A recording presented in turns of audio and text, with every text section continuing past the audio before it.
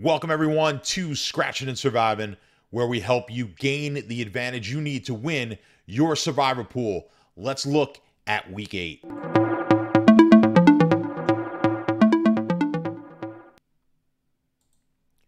All right, guys, we are entering Week 8 of the NFL season. The season just flies by. 2 months in now. And most of you, probably just about all of you who are watching this or listening, are alive in your Survivor pool. So congratulations for surviving this long. I know I've seen some of the comments, and some of you guys are, of course, new to this. You weren't there in Week 1 where I went over a lot of this stuff. So refer back to the first week, Week 1, if you're confused as to anything that is going on. But we go over different strategies. There's always going to be a different strategy based on the amount of people that are in your pool. If you're in a large pool, you're going to play it slightly differently than if you are in a small pool. And certainly if you only have one pick as opposed to multiple picks, we're going to play those differently as well. But as always, I like to jump over into the Survivor Grid website. If you're not familiar with that site, it's survivorgrid.com. And really helpful for Survivor pools. As you can see, gives you a layout of all the teams and their future matchups. It also gives you the estimated line on those future games. So it gives you an idea of how valuable those teams are going to be in the future. Now, this first column, win percentage, actually second column, we're not going to talk about EV much. I'll go over it, but we don't talk about the EV particularly because I don't know exactly how they're calculating their EV. We'll go over it with my spreadsheet. But W percentage is your win percentage, and that's going to be based off the Vegas line. Again, mine's going to be slightly different when we head over to my spreadsheet. P percentage, that's the key that this website does for us. That's the probability or the pick percentage. So that's letting us know how often each one of these teams are being picked in major pools on the major websites, the Yahoos, the Office Football pools, CBS, things like that. And the pools that do give them access, they're getting that information. So it is helpful for us. Of course, not every pool is created equal. The rules are different. You may have double picks in your pool, but it does give you an idea of where your pool is going, where the ownership is going to be, which can be extremely helpful. Okay, so let's dive into Week 8. I've got this sorted by win percentage. And as you can see, the top team is the Rams. Now, if you were with me last week, what did we say?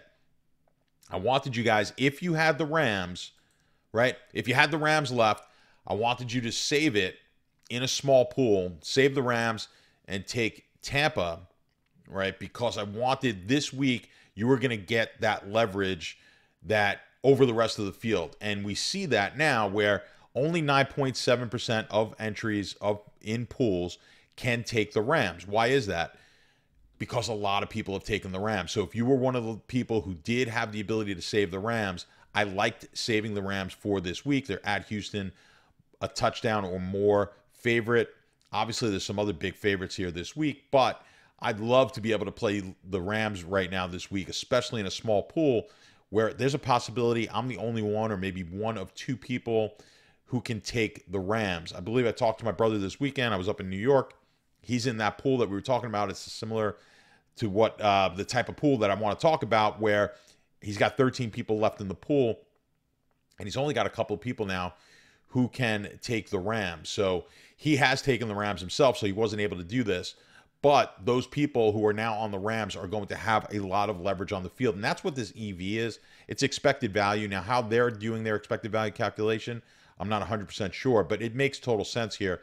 If the probability is low, or I keep saying probability, apologies. If the pick percentage is low for a team that is the biggest favorite of the week, then you're going to have a high EV. Another word for EV would be leverage. So there are few people that are going to be on the same side of this game as you. And in doing that, you're giving yourself the best opportunity to win this pool. I went over the numbers last week. For you newcomers, even for some of you who watched the podcast last week, go back and check it out. I just break down I did a whole sheet where I showed you guys what the advantage would be if you were the only one on Tampa and the rest of your pool had Arizona, and what the probability was that Arizona wins and Tampa loses, et cetera, et cetera. You could be in that situation here this week, but the advantage this week is you might have the best team in the Rams. So if you did have the Rams available and you're in a small small pool especially, I would highly suggest taking the Rams. If you're in a large pool with multiple entries and you do have some Rams available for you to take, you're going to at least want to fill a couple of those spots with the Rams, if not every spot that you have available with the Rams, because of this leverage that we're getting, right? So if these other teams lose, Buffalo's the next best team here. They're a 13.5-point favorite. Of course, we don't expect any of these teams to lose. Quite frankly, as this season has been going on, none of these big favorites have lost. So the eliminations in these pools have been teams where people are taking teams that were not the best team necessarily that week on the point spread, but they had little future value. So I've lost some picks along the way in the multiple ones where it was Pittsburgh when they lost to the Raiders losing to the Bears, where you're in large pools and you want to take some chances, especially when you've got a lot of picks. I started some of these pools with 60 or 70 picks, so you're going to take some chances there. And, taking those chances is actually, so far, it's backfired, right? So my strategy in doing this is we generally want to be underneath the market. So if the market is taking a team 40% and they're a 10-point favorite, and we've got an 8-point favorite that's only being taken 5%, you really want that team that's only being taken 5%, even though they're a slightly less of a favorite in that game. Reason being, we get high leverage there. Again, I went over the math. If you want to check out last week's podcast, and it might make a little bit more sense, but it should make sense from just a common sense standpoint, where we would love to wake up. If you're in a pool with 15 people left and you're the only one with the Rams this week, you'd be ecstatic. Especially, you'd love to see everyone else in the pool take one team. If they all took Cincinnati, which seems to be the most popular play here this week, if everyone was on Cincinnati and you were the only one on the Rams, you would love that, because there's a scenario out there where a Cincinnati loss and a Rams win, you win the entire pool. That's what we're trying to get to. And that's a lot of what we're doing each and every week, is trying to get ourselves now, as we're getting deeper into the season, in the position to win the pool. Remember, I say this all the time, we're not trying to survive in these things. Even though the name of the show is Scratchin' and Survivin', the pool is called the Survivor Pool. We're not trying to survive. We're trying to win the entire pool. If that means getting eliminated early, making a good decision from a game theory standpoint, then so be it. I know it's fun to be in the pool each and every week, but I'm trying to win these things, and I'm trying to give you guys the advantage that you can have over your pool participants in doing this. So head back to the grid here, and let's just take a look. Now, obviously, the Rams have some value here for the future, especially week 13. But that's why I say in a small pool, I'm going ahead. We're firing on the Rams because we may not get to week 13. I can't worry about week 13 now when I have a shot to potentially either win the pool, maybe get down to the last 2 or 3 people here with the Rams, if I take the Rams. So we're definitely going to take the Rams if you're in a smaller pool and you have the Rams available. If you're in a larger pool, multiple entries, you're definitely going to want to have some of those on the Rams. If you want to hold the Rams for a couple of picks, again, this is going to vary on how many picks you have, how large the pool is. You may hold 1 back, 2 back for this Jacksonville game in week 13. Because when we look at Jacksonville, that week 13 game, that's going to be the best game. But you're going to have teams like Buffalo. You probably either have not taken them or will be taking them before week 13. Tampa, same situation. You've either taken them or you may want to take them before then. Kansas City, same thing. Arizona, right? So these are all teams that we may already have by week 13. So, in a large pool, if we take the Rams here this week, we may be in trouble in week 13, depending on what our lines look like if we have any of these teams available. But as you can see, these teams have a lot of easy games mixed in here in week 9, 10, and 11. It's going to be likely that we take a lot of these better teams before week 13, the teams that look to be good week 13 teams. But I'm not going to worry about that. Even in a larger pool, I'm not going to be totally concerned with that. We do have options. Minnesota, Detroit would be one of them. And injuries change things quite a bit. So especially a small pool, we may not get to week 13. I'm not going to worry about it. We have a shot at a big leverage play. Now, let's look at the other teams here this week. Buffalo, the second choice, not a terrible play, but we've got so many options here with Buffalo. If you've not taken Buffalo, most people probably have in your pool, but if you've not taken Buffalo and not taken the Rams are going to be the smarter play. Now, if you have taken the Rams, you've got to start thinking about taking Buffalo, because now you're going to get almost as good a leverage here with Buffalo as you did with the Rams. Now, the problem with taking Buffalo is look at these games left. Jacksonville next week, right? That's going to be a great game, but you have Indianapolis against the Jets, which is an option. No one's probably, well, actually, a lot of people have taken Indianapolis as well. So it gets complicated. It's hard for me to do the podcast geared towards every single person. You're going to have to look at your line and where you've gone with your entries if you got the one entry. But keep in mind, if you're going with Buffalo, you're passing up on a lot of really strong weeks that they're going to have. Week 10, they're going to be the best team at the Jets. They're probably going to be the highest point spread that week. They get the Colts in week 11, maybe not necessarily our favorite game since we've got Tennessee against Houston. We're going to have Cleveland against Detroit, Tampa against the Giants. So I'm not too worried about that week. Week 12 looks to be, right now on paper, is going to be a tough week. Dallas is the best team right now, according to Survivor Grid, at -6.5 over Vegas. Tampa, again, we have probably better opportunities to take Tampa, but they get the Colts, excuse me, and then Cincinnati is only 3.5 points over Pitt. So, that week 12 is going to be a week where we might be losing quite a bit of people, but we can't worry about that. If you could potentially save Dallas for that week, that's going to definitely be beneficial. A lot of people still have Dallas left. We'll see how it plays out as these weeks go on. So Buffalo, a lot of future value. If you did want to pass on Buffalo, totally understandable. Now, Cincinnati is the team most people are going to. Why? Because a lot of people still have them left. Now, if you guys have been following us from the beginning, you probably took Cincinnati. And we took them in the week against Jacksonville. That was a tight game. They could have easily lost the game. They did win. That was the Thursday night game. And in doing so, we did look ahead, and we were planning on being able to take the Rams here. And if you did it exactly the way we've been going and picking in the smaller pools where you're pretty chalky, that's how we want to play smaller pools. We want to be pretty chalky.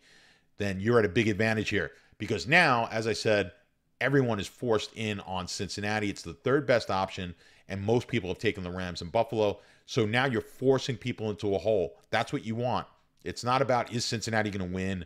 Cincinnati just blew out Baltimore. They're better than the Jets. Jets are terrible. We're not worried about that. We're not handicapping these games. We're saying, as far as the numbers that the sports books are concerned, they're the third best team here this week. We haven't seen a 10-point team go down, a double-digit team go down. It's going to happen eventually. Maybe it'll be Cincinnati. We hope for that. If it's Cincinnati, you guys following this podcast are going to be in a great situation this week. I would hate to be jumping on board of Cincinnati.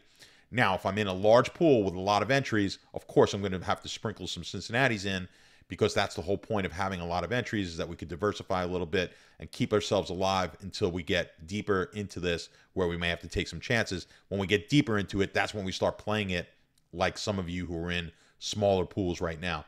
Now, Kansas City's the other big option this week. They've got the Giants, -10. Of course, Kansas City has looked terrible. The Giants coming off a big win. Again, I don't get scared here that Kansas City's, not playing well. As long as Mahomes is healthy, I'm okay with this game. I don't expect the Giants to win. But like I said, we're not trying to handicap. As far as we're concerned, this is the fourth best game on the board. Now, do I love jumping on Kansas City here? Not nearly as much as the Rams, right? I'm not getting nearly as much leverage. And the reason people are 20% on Kansas City as the fourth best option is because we haven't really taken Kansas City much this year. One, they haven't won a lot of games. And two, they've played a really tough schedule. There haven't been opportunities where you'd want to take Kansas City. This is the first opportunity we'd want to take Kansas City. Now, I have no problem taking them. Certainly, if you've taken the Rams and Buffalo, you've got to be looking at Kansas City here. We look at their schedule. It is a difficult schedule. The easiest game they have upcoming is Week 13 against Denver. Now, we've talked about Week 13. We're going to wind up taking a lot of teams, if we survive all the way to Week 13, that are the best teams. So we can't worry about that too much now. Then they get Vegas at home in Week 14, Pittsburgh Week 17. There's not a lot of great options, which is hard to imagine with Kansas City. So I have no problem with you guys jumping on Kansas City, even a small pool. If you wanted to play it, crazy and whole, if you had the Rams and you wanted to go to Kansas City, I much prefer the Rams, but you could certainly convince me on taking Kansas City here and then having the Rams deeper. Now, it's more risk, and I don't like to take that much risk in a smaller pool because I don't know if I'm getting to Week 13. Larger pool, absolutely. You want to fire away at Kansas City, go for it. And then even if you have the Rams left, because then you could save the Rams for later. Larger pool, you're going to have to go deep, probably 18 weeks, depending on how large your pool is. All right, so that's a little bit of an overview of what we're looking at on Survivor Grid. And let's jump into the spreadsheet as we usually do and see what the spreadsheet says as far as picks. Now, I've knocked it down, the future weight down to 10%. So this is going to be for a really small pool, or pool that doesn't have many entries left. Again, like think about my brother's pool with 13 people left. That I'd be looking at 10% future weight. I don't want to get too heavy here on future weight because we don't know how much longer we're going to go in the future with this. What's the sheet telling me? It's telling me to take the Rams. Now, again, this sheet does not know who I've taken, who I haven't taken. But the Rams become the best play, which is what we thought of to begin with. They're the biggest favorite. They're the team that we were planning on taking last week if we could have saved them, right? So everything's playing into the Rams. This is the team we want. It's a great leverage spot, especially in a small pool. Now, if we look down, really we just have to look at this number. This is going to tell us who the best plays are. The higher the number, the better here. And that's based on the weight, the forward weighting or the future weighting that I've put in here. So let's assume you don't have the Rams. The next best team is going to be Buffalo. No shock here, no surprise. And then Cincinnati is going to be your next best team. So if you're in a pool that is small, I would really look to avoid. Hopefully, if you've been listening to us, you actually took Cincinnati already. If you haven't, if that's your only option, if your options are between Cincinnati and Kansas City, I like dipping all the way down and going to Kansas City. Give yourself, in a small pool, remember guys, small pools we're talking about now, give yourself some leverage, right? And the other thing is go look at your pool and figure out what everyone's taken. You know, there's a possibility that you're in an odd pool where 7 out of the 13 people have the Rams left. Well, that might be different. Your numbers are going to certainly be different than this. You're probably going to get a lot of people taking the Rams.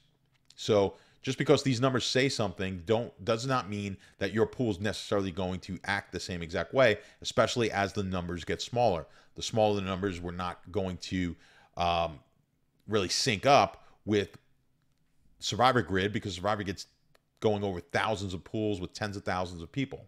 If I'm in a pool of 10 people, a lot of people are playing game theory like you're trying to play. That's what happened in my brother's pool.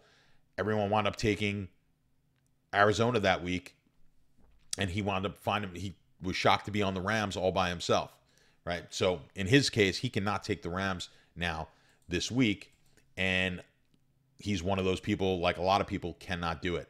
So if you were able to save the Rams, I say let's jump on the Rams in these small pools. Then you're going to look towards Buffalo, and I would highly suggest Kansas City if those options aren't available to you, even if you have Cincinnati as a potential pick, because I want to try to get that leverage over the field. Now, let's just talk about larger pools. Let's jack this up 40%. You're in a larger pool. What is this telling us? It's still giving me the Rams, which I'm fine with, but we talked about this when we were looking at the grid, where we've got an option in week 13, so I don't mind dipping down.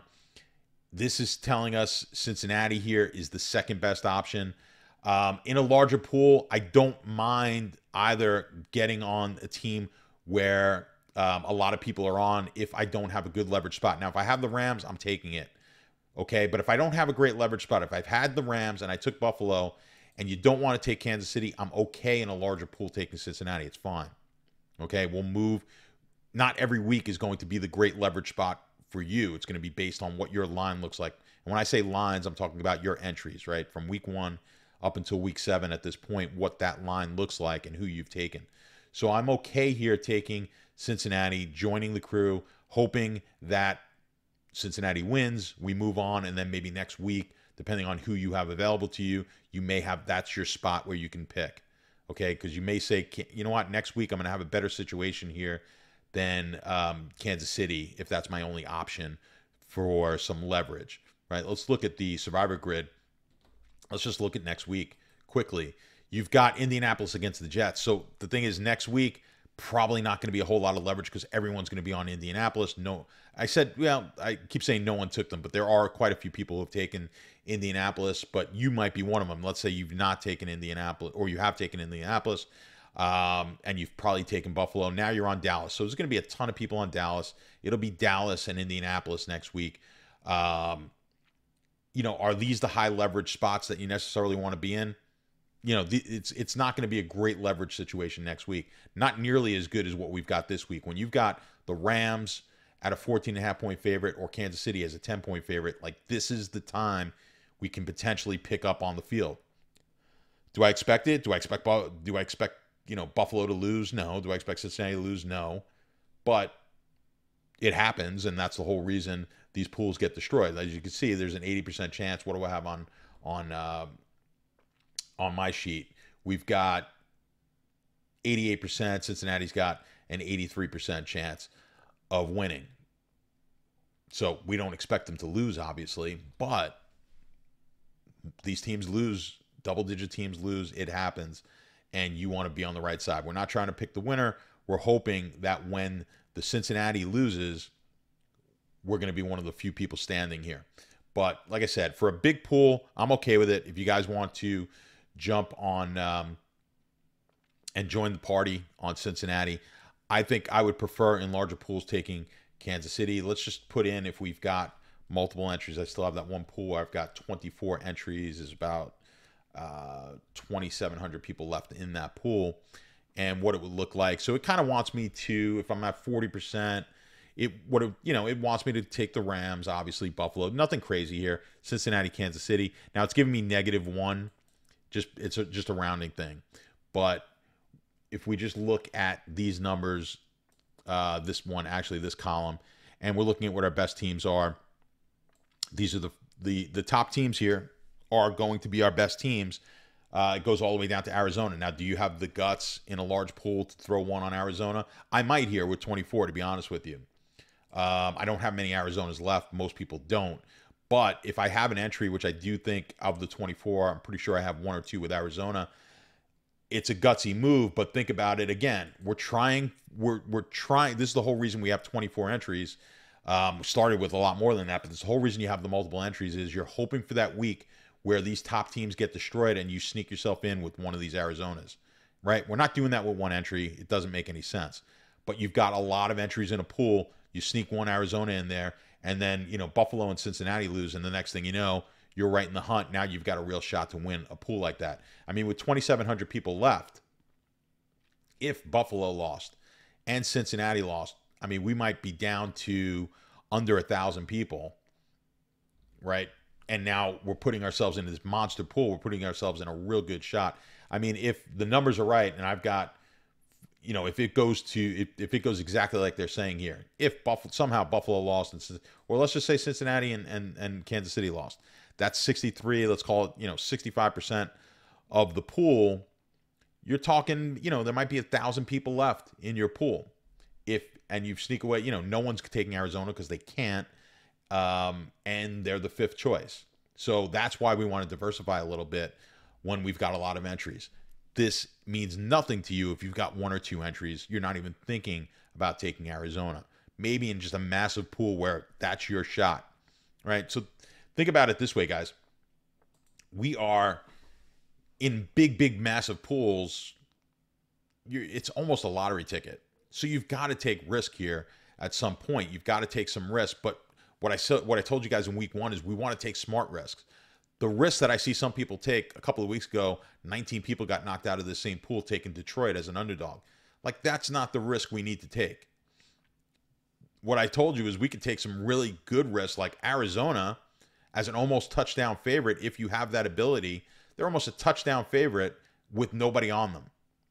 Like, why would I want to take a 3-point underdog that nobody's picking when I could be in a situation where I could take a 7-point favorite that nobody's picking? So that's what we're trying to get ourselves into. That's why I say when you're in these large pools, I like for you to have a lot of entries in them. So for you guys in the small pools with 1 entry, single bullets, I think you know what you have to do here this week.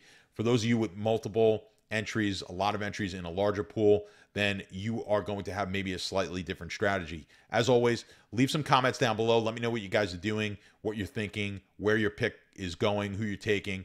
And, you know, it's an interesting week, and they get that way as we get deeper into this. It's not as clear-cut each and every week because you want to try to figure out the future as well as this week. So hopefully you guys will be with me next week as you continue on your search here and strive to win your pool. And hopefully I still have my entries left, even if it's not 24. We probably don't even want 24 of my entries left in that one, because that would mean hopefully one of the top ones get knocked out. I'd be more than happy to have like 10 entries with 60% of the pool getting knocked out. But anyway, we shall see next week. Good luck here in week 8. Again, guys, I appreciate it. Subscribe, like, do all that stuff, and download the Sharp app, which I did not mention. Inside the Sharp app, you'll get the free picks of the day. Subscribe to the YouTube channel, a whole bunch of good stuff.